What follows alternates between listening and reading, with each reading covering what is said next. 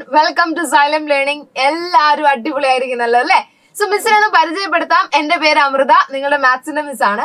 അപ്പൊ കഴിഞ്ഞ കുറച്ച് ദിവസങ്ങളായി നമ്മൾ എന്തായിരുന്നു കമ്പയറിംഗ് ക്വാണ്ടിറ്റീസ് എന്ന് പറയുന്ന അടിപൊളി ചാപ്റ്റർ നമ്മൾ ഈസി ആയിട്ട് പഠിച്ച് അവസാനിപ്പിച്ചു അല്ലെ. പക്ഷെ അവിടെ ഒരുപാട് പേർക്ക് ഉണ്ടാവുന്ന ഒരു കൺഫ്യൂഷൻ ആണ് ഈ വലിയ മൾട്ടിപ്ലൈ. ഓഫ് കോഴ്സ് നമ്മൾ ഈ കോമ്പൗണ്ട് ഇൻട്രസ്റ്റ് ഒക്കെ കാണുന്ന സമയത്ത് ഒരുപാട് വലിയ മെമ്പേഴ്സിന് മൾട്ടിപ്ലിക്കേഷൻസ് വരും.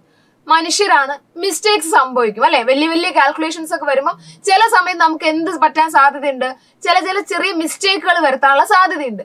പ്രത്യേകിച്ചും കോമ്പൗണ്ട് ഇൻട്രസ്റ്റ് 3 വർഷത്തേക്കൊക്കെ കാണുമ്പോൾ ഒരുപാട് കാൽക്കുലേഷൻസ് വരും.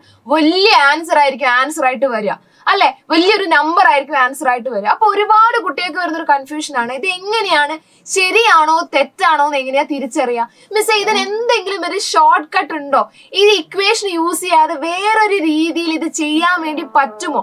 അങ്ങനെ ഒരുപാട് ക്വസ്റ്റ്യൻസ് നമുക്ക് കേൾക്കാൻ പറ്റാറുണ്ട്. ഓക്കെ, അപ്പൊ മിസ് ഇന്ന് വന്നിരിക്കുന്നത് ഈ കോമ്പൗണ്ട് ഇൻട്രസ്റ്റ് ഇക്വേഷൻ ഇല്ലാതെ വേറൊരു രീതിയിൽ എങ്ങനെ ചെയ്യാം എന്നുള്ളതാണ്. ഓക്കെ, അപ്പൊ എല്ലാരും റെഡി അല്ലേ ആ ഒരു ഈസി മെത്തേഡ് പഠിക്കാൻ? ഓക്കെ, ഇപ്പൊ നമുക്കറിയാം എന്താണ് കോമ്പൗണ്ട് ഇൻട്രസ്റ്റ് എന്നുള്ളത് നമുക്ക് കറക്റ്റ് ആയിട്ട് അറിയാം അല്ലെ. കോമ്പൗണ്ട് ഇൻട്രസ്റ്റ് എന്ന് പറഞ്ഞാൽ ഓരോ വർഷവും എന്ത് മാറിക്കൊണ്ടിരിക്കും, പ്രിൻസിപ്പിൾ മാറിക്കൊണ്ടേയിരിക്കും. അതാണ് കോമ്പൗണ്ട് ഇൻട്രസ്റ്റിന്റെ പ്രത്യേകത എന്ന് പറയുന്നത്.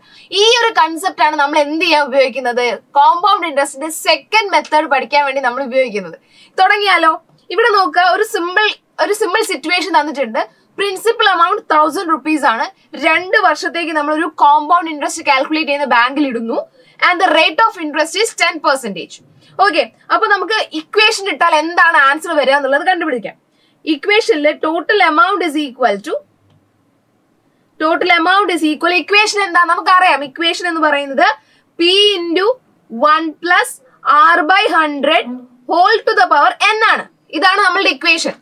ഇതിൽ നമ്മൾ ഇടുവാണ് പിക്ക് പകരം 1000 ഇടുന്നു, ഇൻറ്റു 1 + R എന്ന് പറയുന്ന 10 ആണ്, divided by 100 whole to the power n ന് പകരം 2 എന്ന് എഴുതി. ഓക്കെ, ഇനി നമ്മൾ എന്ത് ചെയ്യും? 1000 ഇൻറ്റു 1 + 10/100 ഇതിനെ നമ്മൾ ക്രോസ് മൾട്ടിപ്ലൈ ചെയ്യും അല്ലെ.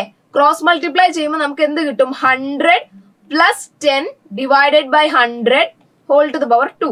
അതായത് 1000 into 110 divided by 100 into 110 divided by 100.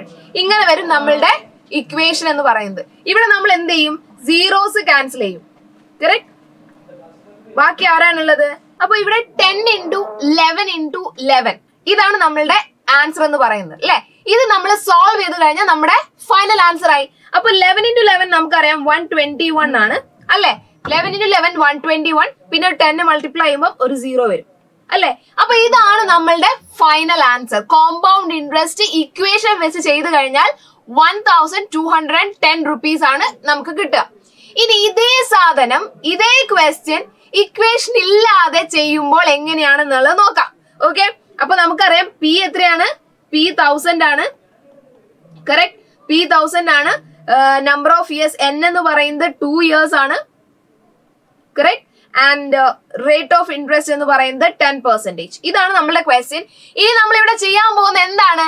Equation ഇല്ലാതെ നമ്മൾ ഇത് സോൾവ് ചെയ്യാൻ പോവാണ്. തുടങ്ങിയാലോ? ഫസ്റ്റ് ഇയർ, ഇവിടെ നമ്മൾ ആദ്യം കാണാൻ പോകുന്ന ഫസ്റ്റ് ഇയർ ഉള്ള ഇൻട്രസ്റ്റ് ആണ്. ഫസ്റ്റ് ഇയർ എത്രയായിരിക്കും ഇൻട്രസ്റ്റ്? 1000 rupeesന് ഇതിന്റെ 10% അല്ലെ. നമ്പർ ഓഫ് ഇയേഴ്സ് എന്ന് പറഞ്ഞാൽ 1 ആണ്. അതായത് സിമ്പിൾ ഇൻട്രസ്റ്റിന്റെ ഇക്വേഷൻ ആലോചിക്കേണ്ട. 1000 rupeesന്റെ 10% എത്രയാന്ന് ആലോചിച്ചാൽ മതി. എത്രയാ? Is equal to, zeros cancel ആവും, 10 × 10 എന്ന് പറഞ്ഞാൽ 100 rupees ആണ്. 100 rupees ആണ് ഫസ്റ്റ് ഇയർ നമുക്ക് കിട്ടുന്ന ഇൻട്രസ്റ്റ് എന്ന് പറയുന്നത്. ഫസ്റ്റ് ഇയർ നമുക്ക് കിട്ടുന്ന ഇൻട്രസ്റ്റ് എന്ന് പറയുന്നത് 100 rupees ആണ്. ഡൗട്ട് ഇല്ലല്ലോ. ഫസ്റ്റ് ഇയർ നമുക്ക് കിട്ടുന്ന 1000 rupeesന് ഒന്നാമത്തെ വർഷം നമുക്ക് കിട്ടുന്ന ഇൻട്രസ്റ്റ് എന്ന് പറയുന്നത് 100 rupees ആണ്. കറക്റ്റ്. രണ്ടാമത്തെ വർഷം ആകുമ്പോ ഞാൻ എന്ത് പറഞ്ഞിട്ടുണ്ട്? പ്രിൻസിപ്പിൾ മാറും അല്ലെ. രണ്ടാമത്തെ വർഷം ആകുമ്പോ കോമ്പൗണ്ട് ഇൻട്രസ്റ്റിൽ ആര് മാറും? പ്രിൻസിപ്പിൾ മാറും. സെക്കൻഡ്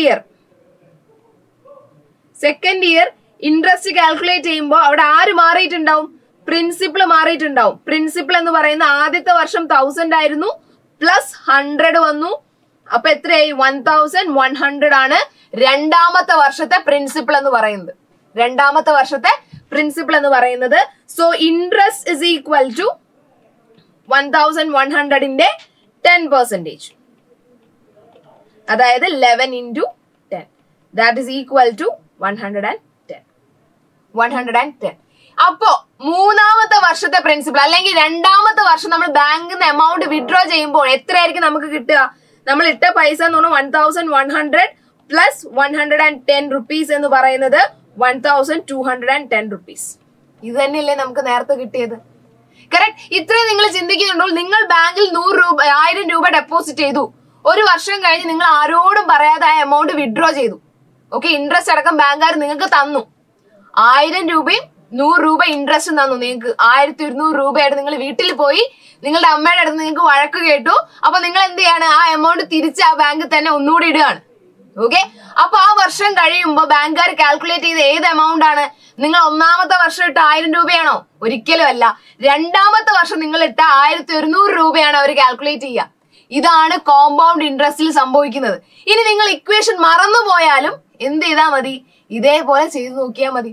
കുറച്ച് ടൈം കൺസ്യൂമിംഗ് ആണ്, പക്ഷെ എന്തില്ല, വലിയ നമ്പേഴ്സിന്റെ മൾട്ടിപ്ലിക്കേഷൻ വരുന്നില്ല, വലിയ കൺഫ്യൂഷൻസ് വരുന്നില്ല. നിങ്ങൾക്ക് സമയമുണ്ടെങ്കിൽ നിങ്ങൾക്ക് എങ്ങനെ ചെയ്യാം? ഈ പ്രോബ്ലങ്ങൾ, ഈ കോമ്പൗണ്ട് ഇൻട്രസ്റ്റിന്റെ പ്രോബ്ലംസ് ഈ രീതിയിലും സോൾവ് ചെയ്യാം. ഓക്കെ, ഇതൊരു ഈസി ക്വസ്റ്റ്യൻ ആയതുകൊണ്ടാണ് നമുക്ക് പെട്ടെന്ന് ആൻസർ കിട്ടിയത്. നിങ്ങൾ എന്ത് ചെയ്യുക? നിങ്ങളുടെ ടെക്സ്റ്റ് ബുക്കിലുള്ള ഏതെങ്കിലും ഒരു ക്വസ്റ്റ്യൻ ഇതേപോലെ ചെയ്തു നോക്കുക, ആൻസേഴ്സ് സെയിം ആണോ എന്ന് കണ്ടുപിടിക്കുക. ഓക്കെ, ആൻഡ് ഇതുപോലത്തെ ഏതെങ്കിലും കൺഫ്യൂഷൻ നിങ്ങൾക്ക് ഉണ്ടെങ്കിൽ, എന്തെങ്കിലും ക്വസ്റ്റ്യൻസിലോ ഏതെങ്കിലും ടോപ്പിക്കിൽ നിങ്ങൾക്ക് കണ്ടന്റ്സ് വേണമെങ്കിൽ നിങ്ങൾ എന്ത് ചെയ്യുക? കമന്റ് ബോക്സിൽ ഇടുക. നമ്മൾ ആ വീഡിയോസ് ആയിട്ട് വരുന്നതാണ്. Okay, so thank you students, thank you so much for your valuable time. Have A great day. By everyone.